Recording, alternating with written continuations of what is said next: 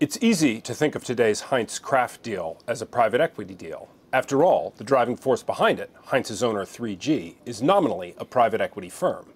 But it is not a private equity deal. In fact, it is the opposite. It's a straight stock-for-stock merger.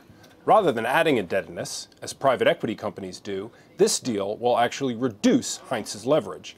Heinz's ratio of net debt to EBITDA, a standard measure of leverage, will fall from 8 times to 5 times.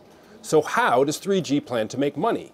Private equity funds make money by adding leverage to amplify returns.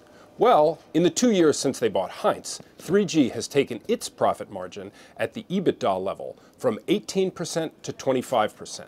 Last year, Kraft's margins were 20%. So the bet is that 3G can improve that number a lot through this combination.